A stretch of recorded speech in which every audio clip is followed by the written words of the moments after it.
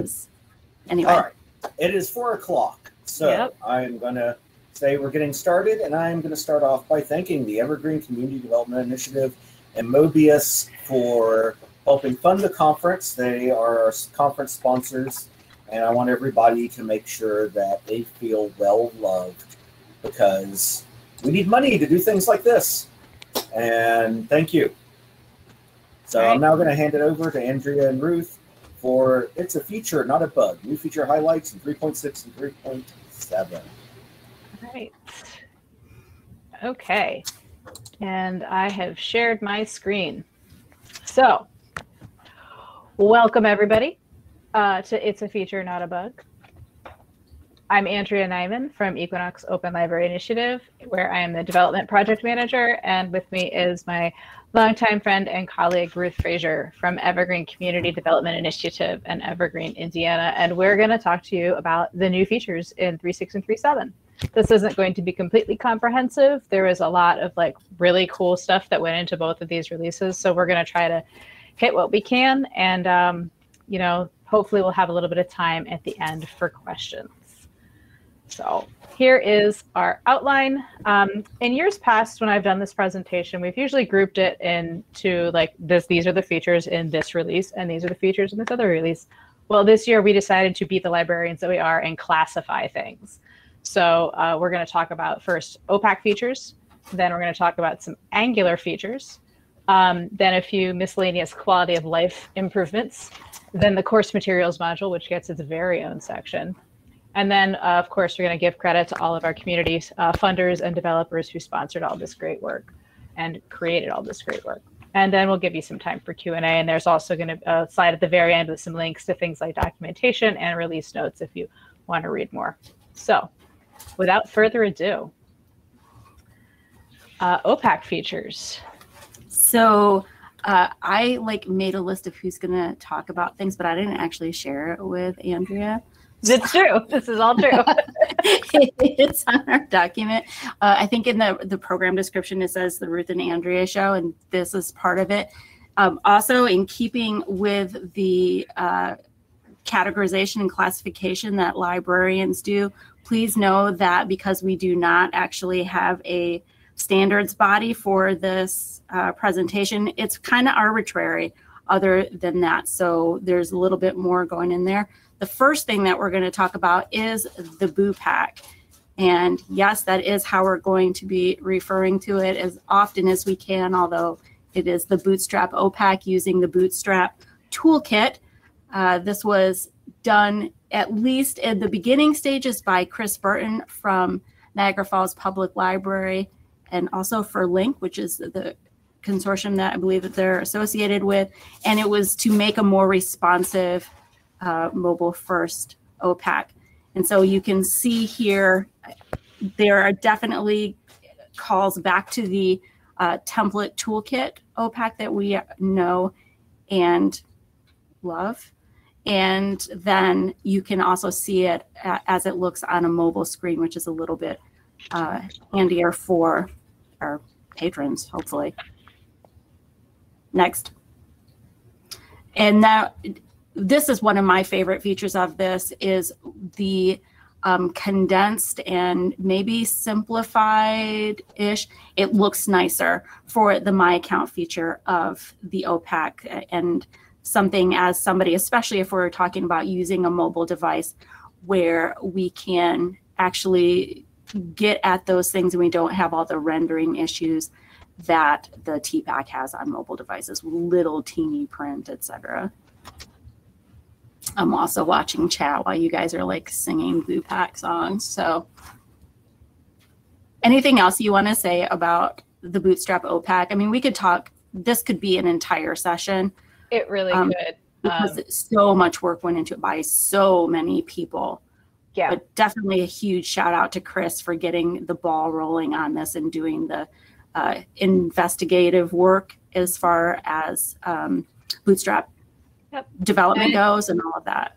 Yep, it's just generally, it's as Ruth noted, it's more responsive. It's because, and it's also more accessible, and it just looks so much nicer and more modern than the old TPAC, which has been venerable and served us low these many years, but come on, like, I mean, it's I mean, you remember the presentation in 2012 about transitioning to the TPAC from what was it before the JPAC? Yeah, was that Shay and Mike? Anyway, I don't know. Is this something you can just turn on? So this is, it actually becomes the default OPAC. It's not in 3.6, but is it in 3.7? It becomes the default OPAC? In 3.7, it's the default. In 3.6, it's available, but you have to, you can't use both. You have to pick one, and your system administrator has to configure it. So you're either using the BooPack or you're using the TPAC, but you cannot use both. So. Okay, so let's move on to Did You Mean? This is a thing that was sponsored by the Evergreen Community Development Initiative, developed by Mike Rylander at Equinox, and it is part of the 3.7 release. This is the first stage of this OPAC search enhancement that gives suggestions, as you can see in here, for one word, one class searches. That probably seems a little bit primitive at the beginning, knowing that there are some other stages to this to build on this first foundational thing.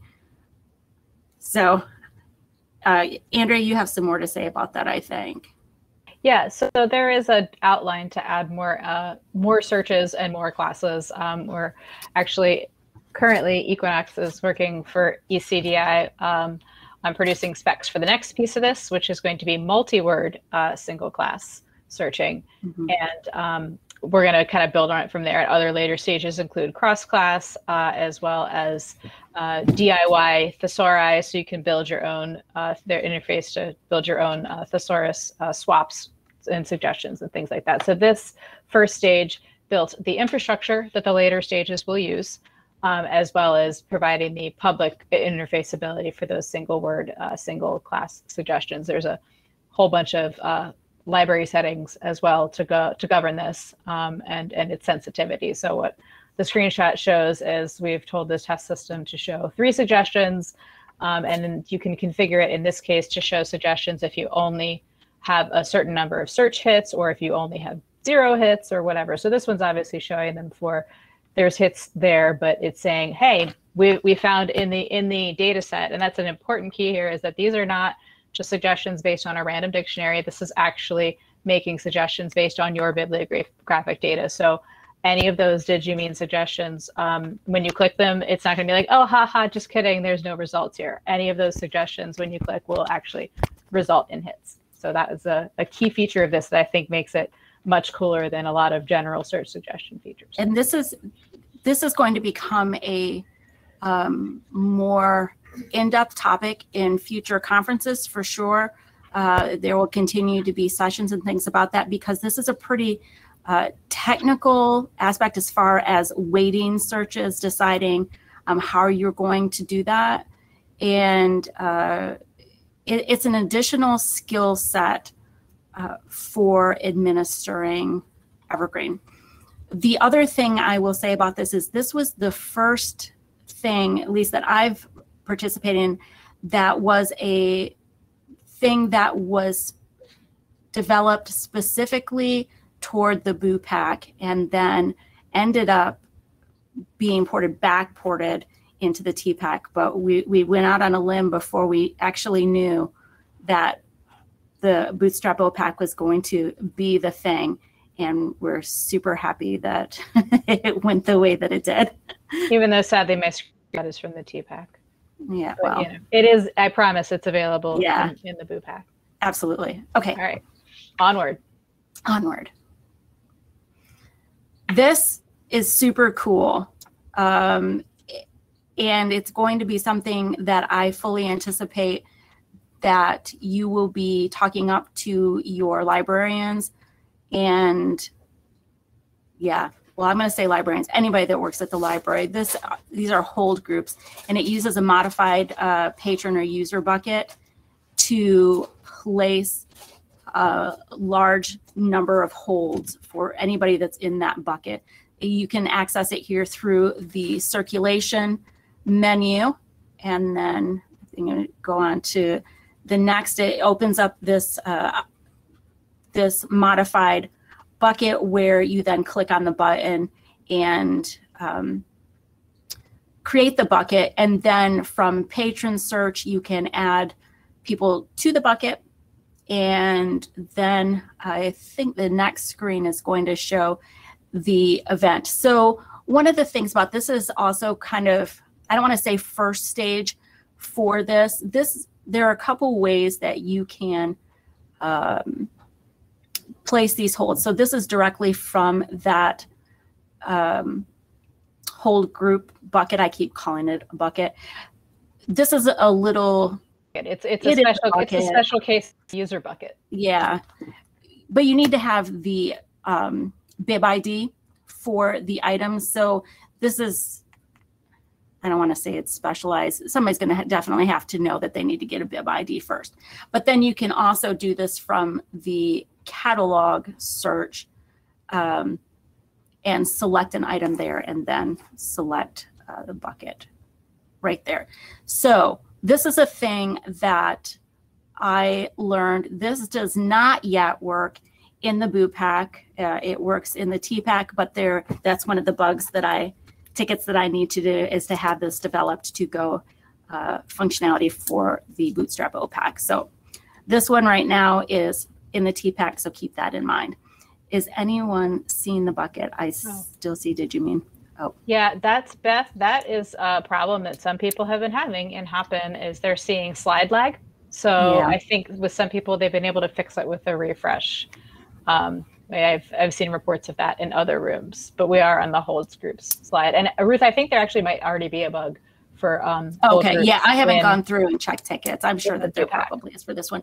And this was a feature that was developed also by Mike at Equinox, and it was a community partnership between Community Library at Sunbury, Georgia Pines, Evergreen, Indiana, and the Consortium of Ohio Libraries. Is it available in the new staff catalog? Not yet. Isn't it? No, it's not in the staff catalog yet. Oh, I thought it was. Not as far as I tested it. It is, you have to go through the traditional catalog if you're in the, that's what I meant to say. That you have to go through the traditional catalog. Oh no. What am I doing? You shouldn't have let me drive the slides. I should always let you. This is part of the show, man. Okay, hold on. Let's get it. What happened to my slides? I was gonna say, do you want mine? But I don't know. Actually. Here, I actually have them open somewhere else too. Hey. We're back in it. All right, I think we are coming up to GeoSort. Do you want GeoSort? You want to talk about it? Sure. Okay. I would love to talk about GeoSort. All right, GeoSort.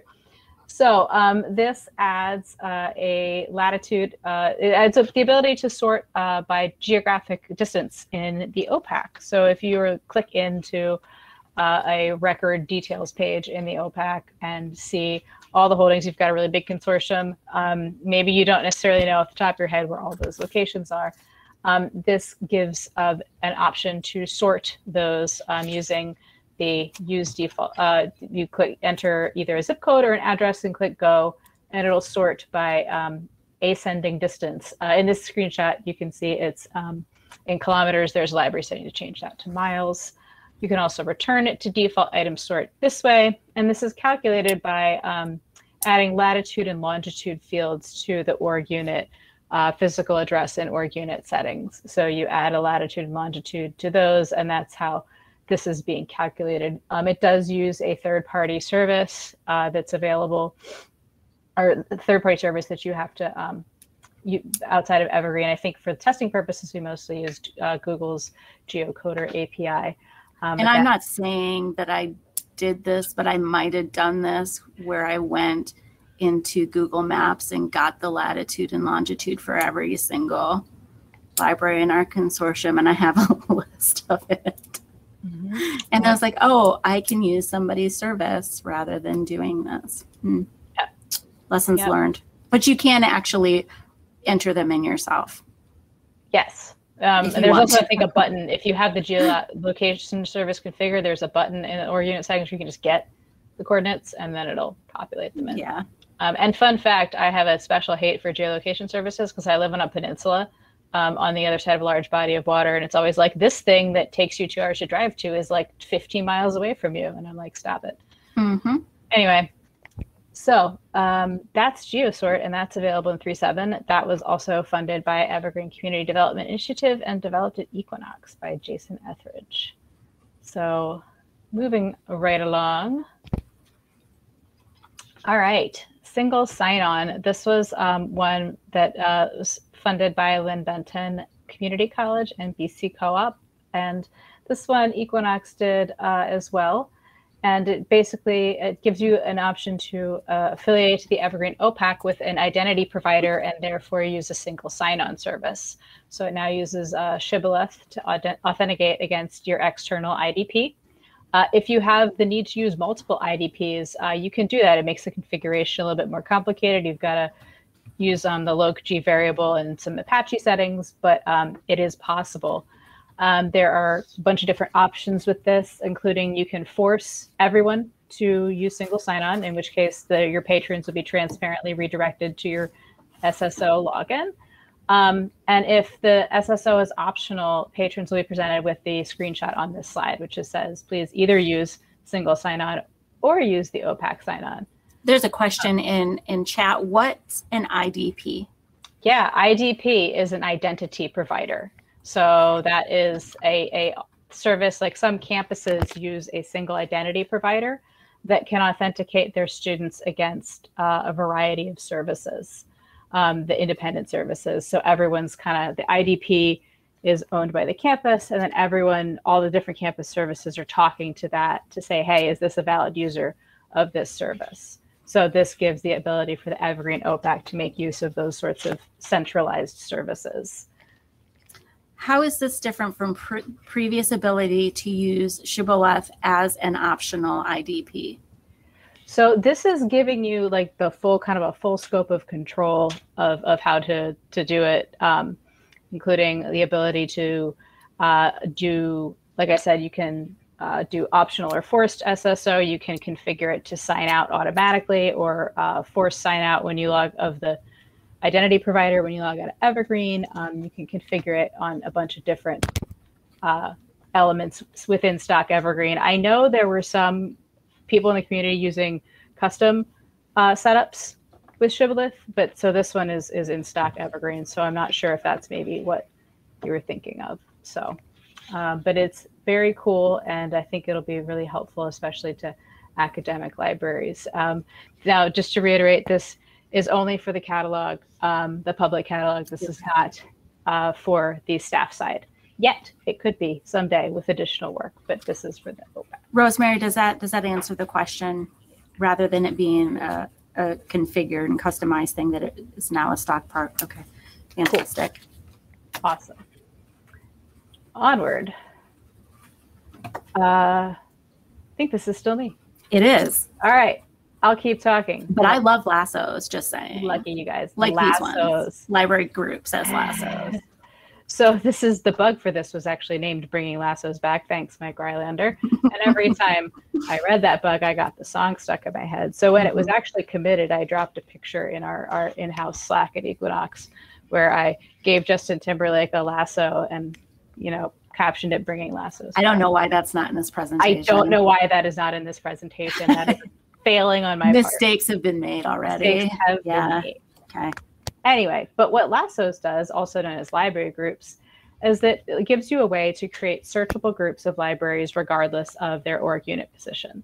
So if you are in a mixed public-private consortium and you want to, school public library consortium, and you want to group all of, say, your school libraries together and have them all be searched as a unit, or if you want to have all your law libraries together in a mixed academic consortium, you can do that with Lassos. You can make these globally visible or only visible at certain member org units. Although we generally recommend global visibility if, as a matter of best practice, if you allow all users to search all locations, making sure that they can all see all the Lassos is going to be less confusing. And then there's in two separate groups, two separate locations, depending on whether you're in basic search or advanced search. So you can see on the basic search page, it's inserted into the library dropdown. And on the advanced search page, it is inserted into the where dropdown, which is where you would otherwise do your search scoping options. Mm-hmm.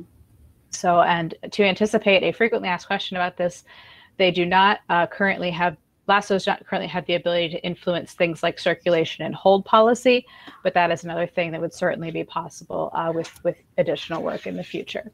And this one was funded by PALS. And I can imagine that there will definitely be, especially for holds, a way to, anyway. Yeah, there's a lot within a consortium, yeah. Yeah, there's a lot of places that this could go, but this is just for the search functionality right now. Yep. Okay. And then not to put the short shrift on these, but they're maybe just less pretty than the others. Not that they're less important, but you know, some things don't do well with screenshots. They're kind of the things that we assume that are going to be there, and they weren't there, and now they have been kind of added, and everybody's like, oh, that was supposed to be there all along. Yeah, that would make it more of a bug, and that goes against the title of our presentation. No, yeah, but it's not really a bug because the assumption is not correct. I would also like everyone to note, if you hadn't noted already, there is the occasional cicada on our slides, just, you know, yes, because that's the year it is. I love cicadas. Because they're bugs. And anyway, maybe food supply. Anyway, never mind. Maybe a food supply. So a limit to available, this adds a checkbox. This is another one that's only available in the current OPAC, the template toolkit OPAC, which is what we call the TPAC, and is not available in the new Bootstrap OPAC yet. But it adds a checkbox to the holdings view when you're looking at a record in record details that'll only show you the available items. So you just toggle the checkbox, it shows you what's available. You untoggle the checkbox, it shows you items regardless of their state. Also in the current TPAC is a read more accordion. So you can configure certain long fields in the record to truncate when they display in the OPAC, and then based on however many characters there are in that field, you'll be prompted with a read more toggle that'll toggle to read more, read less, and then expand that block of text to be visible in the OPAC. And then also in 3.7, there's a patron opt-in, which adds a new user setting that'll show a receive overdue and courtesy email checkbox in the patron registration screen. So that is a way to let your patrons affirmatively opt in to receiving overdue and courtesy emails. And then you, once you've added that, there's a SQL that your administrator can run to update your notices to incorporate that. I have a question about that one. Okay. Do you know if that is added to the patron registration request a library card form? You know, I don't. Okay. I don't actually know the answer. I'll go and look later. If anybody knows the answer to that, drop it in the chat. I mean, I'm going to pull up Bug Squash real quick. Okay, but you're up next. Oh, never mind then. Just kidding. I'm not going to go search the internet. Okay, so there has been a ton of work done to port existing interfaces from Dojo JS to Angular. It was Angular JS, and now to Angular. I don't know if it's Angular 8 or if we're talking Angular 10 at this point. We just say Angular. Angular next. And so some of the major things that at least the ECDI has been working on in regards to that have been with the acquisitions interface. It's been a multi-year project, and we were really happy to see in version 3.6 both providers and search go into that. We'll take a look at that, and then we'll kind of run through some of these other things. So for the providers interface, it is an administrative thing, and then also in the acquisitions menu, there's some stuff there. This adds a provider search, a filterable grid, and then a new provider, as in create a new provider modal. So go to the next one. this is one where I could actually talk a lot about it, but this is, you know, a limited thing. So it looks significantly different from the Dojo interfaces. And yes, thank you, Jeremy, for putting that in here. I'm kind of using some jargon, and I do apologize for that. This is hopefully more user-friendly than it was previously. It's added some functionality in terms of the filters and things like that to set up acquisitions providers. Acquisitions is one of those, I'm going to call it tech services functions that is a foundational workflow in a lot of libraries that doesn't get as much attention as it necessarily should, but it really drives the collection development and management in a lot of places. So next slide, please. Then this is the new provider modal that was created for that with all of the cool things, required fields and et cetera, to get those things set up. Rogan, Dojo is like that ex whose stuff you keep finding around your house even after you've split long ago. I don't want to talk about that right now. This is an online conference. We can't have the same conversations. Okay. So, and then once you have actually, you can search your providers and then double click or use the actions menu to actually go into that provider and check on all the stuff associated with them and edit the things as needed and do the configuration and all of that. There's a ton of work that goes into this. Is like a 3-hour like training session that I just like vomited words out here in like 2 minutes, and also made a joke about Rogan's comment. So, okay, next.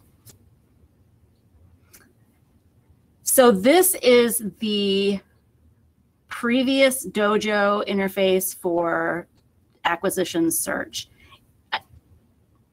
No shade in functionality here. This definitely has worked. So that's all I got to say about that. No shade in functionality.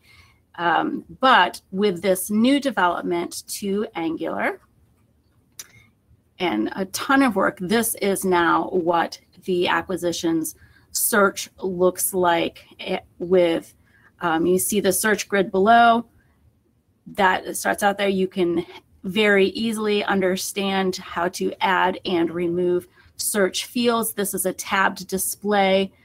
Rather than the drop down to select what type, you can search line items, purchase orders, invoices, or selection lists. And then you still, if you really love the Dojo interface, can click on that legacy search interface for now. I don't know how long that will stay there, but for a while. Stay there until the purchase order and line items have been developed, yeah. Because there are some actions that you need to take from search that rely on being able to access purchase orders and line items, which is still in Dojo. So that is why it's not just there for people who love Dojo. It's there for a practical reason too. But nonetheless, I mean, sometimes we still have feelings for the X. And that's toxic. It is toxic. Next slide. Sorry. And then the custom filterable grids, I'm not sure what I put here because I'm not looking actually at my slides. Yes, so this is for the line item search, and there was a lot of work that went into discussing how this was going to be rendered. This is a very custom grid here, and so yeah, I'm just going to leave it at that and go to the next thing. And this is where, go ahead and click on the next. You can see then the tabbed interfaces here for each of them. That first one, the line item search, is going to be the most customized of those 4 tabs for the search, just because of all of the stuff that's in it. And that relates back to what Andrea is talking about, the actual line items and the purchase orders being rewritten in Angular. So that's going to be a large project, and that is something that is in process. Not entirely sure where in the process, except for I know that it is an active momentum forward with Equinox and Bill Erickson from KCLS, and something that the ECDI is very invested in. So, et cetera, et cetera. We're going to get acquisitions done. That's it. We're working on the spec. Yes. For the yes. purchase. I mean, I do know that part of it. Yeah. So. And Bill Erickson's done a lot of the lead up work for that independently as part of his job for KCLS. And rather than reinvent the wheel, we're in the best traditions of open source, working with his wheel and adding some more spokes to it. Wow, this metaphor got tortured, y'all. It's okay. We can talk about X's and tires now. Okay. Wait, what? Move on. Okay. Yeah. Managing authorities. I'm going to let you do this one. I might have written that down. Okay. Even though I spent tons of time with it. Oh, no. So I'm just going to go ahead and do this one. This is a rewrite of the manage authorities in the cataloging menu. It's not all the administrative stuff on the back end, but it does have some new stuff in it. And that you can see, there's also a couple more columns, I think, that you can see from the column picker. But this is the meat of it, and those linked bibs are super cool. If you then click, and I wish this was a live one because I don't remember exactly how I got to it. I think that you double click on the actual you click on the heading, or just a line. Yeah, you click on the heading, and it takes you to this to the linked bibs, and the edit. Now, unfortunately, the system I took the screenshot from did not actually have linked bibs. Yeah, that was the same for me. So I was looking through that. I was like, oh, but I want to show linked bibs, but it really does work. It does work. And if you look at the Dojo interface that is in whatever you're currently, unless you're actually running 3.6, in which case you'll be able to see this, or 3.7, it does show the number of the linked bibs there. So, but this actually then allows you to have those in a list. And I'm going to hopefully get to play with it pretty soon to see what all is in that linked bibs page and what's linked in there, whether it be record ID or title or whatever. Not title, but anyway. It's another grid that displays. And then they're hyperlinked. Right. I just want to know what the hyperlinks are. Okay. I think they're title. I have to go back and check. Somebody give us one that has the stuff. So, and then, and I believe this was also by Bill. Yes, Bill Erickson did the Mark batch edit. This is the interface that is available in 3.6 and plus through the cataloging menu. One thing that I did discover here is that it's not yet linked up in the record buckets. So if you're wanting to use this, you can use it from here and then select a bucket for the record source. And I have no doubt that this is going to be something that comes out in probably the next release or the release after that, as far as major releases. Regarding linked bibs in the authority search, the title is hyperlinked. Thank you, Angela. Yeah, I thought. Thanks, Angela. Will authorities ever let you search the 4XX fields if you don't know the established heading? I don't know the answer to that. If some development is done to do that. Yeah, right. If somebody makes it happen through open source, all things are possible, you guys. Yeah. And if there isn't a ticket, I would encourage you to actually file one or have somebody walk you through the process of filing one or have somebody else file it for you. Yeah. Because I do, that seems like something that would be valuable development and perhaps not that difficult either. But not all things are practical. That's true.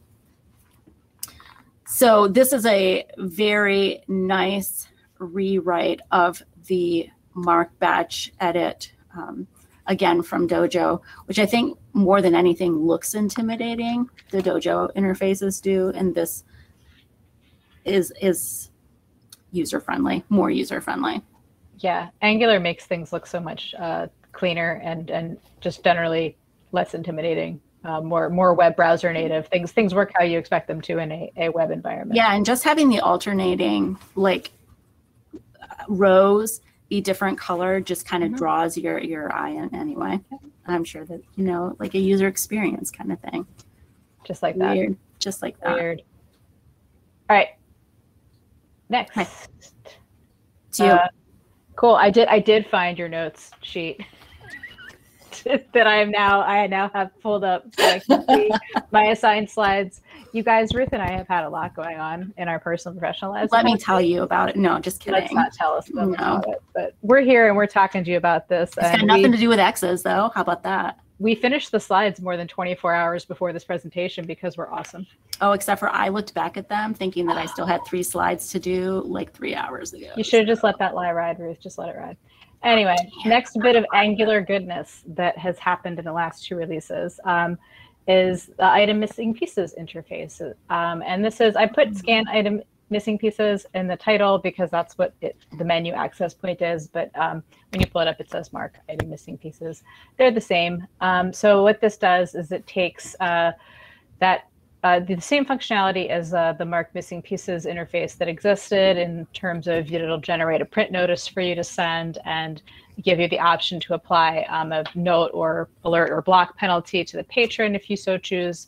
But this new functionality also gives you, when you scan a barcode, as shown in the screen cap, it gives you a preview of the title, author, and call number data so you can verify before you proceed, like, oh yes, this is the one I want to go ahead and mark missing pieces. And then once you click that green button, it prompts you with the next function sets, the next steps of that, which is the print letter and the penalty, which is what I started with because, you know, ordering is the thing. Anyway, so just another nice little piece of Angularization, making things a little cleaner, a little user-friendlier. Also, we're the last 2 for our Angularization lineup here are these 2 local admin interfaces. And these were both done by Mike Frasur at Catalyte. And one of them, the shelving location groups, gives you a new interface for creating your location groups and makes it, again, with everything much cleaner, much more user-friendly. Those alternating gray and white bars just lets you play with it much easier than the old version. And then the circ limit sets, which, I mean, it gives you a new grid, a new modal. This one doesn't really photograph well, as they say. But you wouldn't interact with these a whole lot. The circ limit sets, those are things that you create to link certain shelving locations to your circ policies. So these are not necessarily interfaces, or the circ limit sets interface is not something that you'd be interacting with a lot unless you're either creating or revising circ policies. But it is now in Angular and much nicer looking. So, and that's in addition to circ modifiers, which also sets some circulation limits. So yeah. Right. Onward. Quality of life improvements. And these are just some fun things that came out in 3.6 and 3.7 that make your Evergreen life easier. That they're not necessarily, they're not OPEC related, they're not Angular related, but they're still pretty cool. So. Anything that has to do with holds, I think, is going to make everybody in the entire library experience happier. In this case, the hopeless holds is something that's, this is from MassLink. So that predates ECDI, and this has been something that getting all of this together, it's kind of, yeah, kudos to everybody for all of it because it's been a thing. And Noble also chipped in for the item status bit of this, the hopeless prone statuses. Yes. So this is for those holds that don't have any eligible items anymore. And so to access it, it's going to be through the local admin menu. Go ahead and advance to this next, and it's going to bring up an interface that allows you to scope by date and by pickup location to see those hopeless holds and to do something to them. So this is holds management tool that is now in place. Yay. Yay. Yay. This one was super personal for me because I used to be a circ manager in my other library career, and I had like multiple reports put together using Excel tricks that did the same thing. To figure out how to deal with all of it. And this is I was so happy to see this going in. I felt like past Andrea was just cheering for this the whole time because it brought that process into the ILS and made it so much more automated. It's lovely. I mean, that one alone is, Oh my gosh, I did it again. You should not let me drive. I will always let you drive. This is why, because we find new places along the road.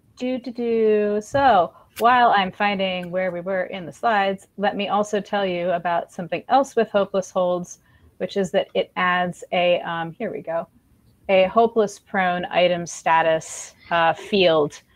So you can tell Evergreen that if you have items in a certain status that are likely to be hopeless, that go ahead and toss those on the hopeless holds. So what hopeless holds looks for is all copies that could fill the hold are either not in an unholdable status or a quote hopeless prone status. And that hopeless prone field is just a new thing on item status that you can assign, or your administrator can assign. I feel seen now. Administrators. It's me, hopeless prone. Okay. Sorry. All right. Anyway, okay. I've gotten us back on track now. Yeah. So the next in 3.6 is test notifications. This is definitely a quality of life thing to make sure that those email addresses are, actually like semantically correct so that they go to an inbox somewhere. This is in both the My Account feature for patrons, and then in the staff patron edit interface. And I believe it doesn't show up until you put an email in there. Is that correct? In the patron edit screen? Correct. You have to enter an email and then save it. And then it shows the option to send the test notification. Right. As far as the SMS, I have not had success with that yet, but that might have been because I was working on a wonky system. So I lazily did not feel like setting up SMS and that may be because it requires some back-end configuration. And we're not really lazy, but sometimes we play lazy on TV. But we're also not command line system administrators. So. Definitely not that.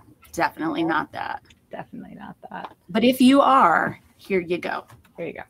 And I also have we confirmed that in the patron, in My Account, that this shows up in the boot pack? I was not able to get it to show up in the boot pack. Okay. I wasn't either, but that may be a configuration thing. If not, that's going to be a ticket in Launchpad if it's not already. So. Yep. And I see in the chat, thank you, Claire, that test SMS has worked for Link. So good times. Good job on your administrators for setting that up and being less lazy than Andrea and Ruth.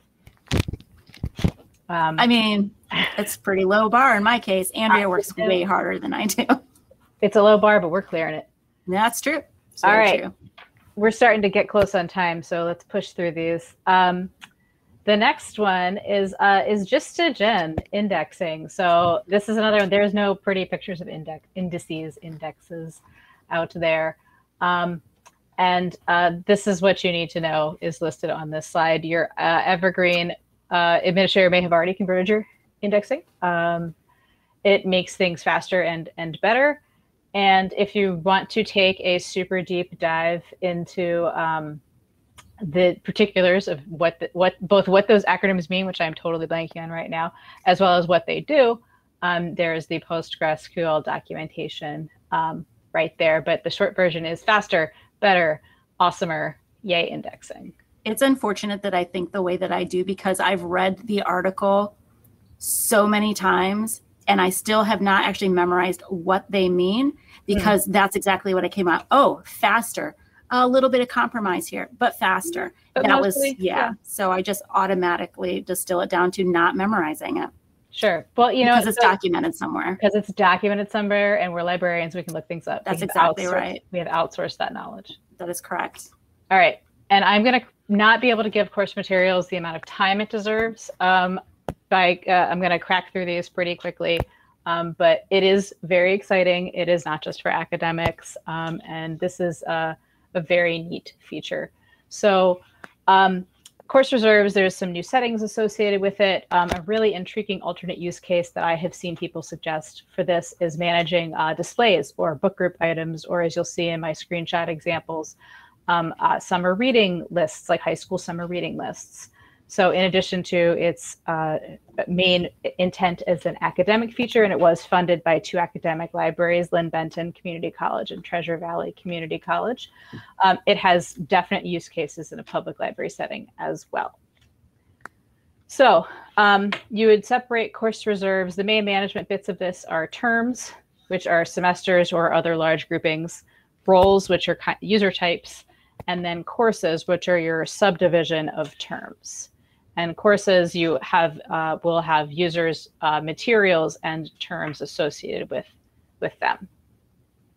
So in the course setup, this is where you've created your course, you've created your users, you've created your terms. This is where you actually add your items to your course. You can see I've made this High School Summer Reading 2021. As I mentioned, my background is Public Library Circ Manager, and managing High School Summer Reading lists was like a whole thing every summer, and this I would 100% use this feature to do that, rather than the largely on paper way we did it before.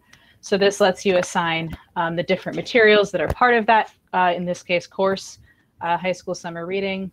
I have called this, this is the 10th grade section, so it's number 10. And then you can set temporary circ mods, call numbers, status, and location values for the duration of the course. So as you're assigning these materials, you can create temporary parameters associated with each of those items that will revert once you've taken them off reserve. So that way you don't have to go in and edit all these. It's just temporarily giving them these new features while they are in a reserve state. And this is what that looks like in the OPAC.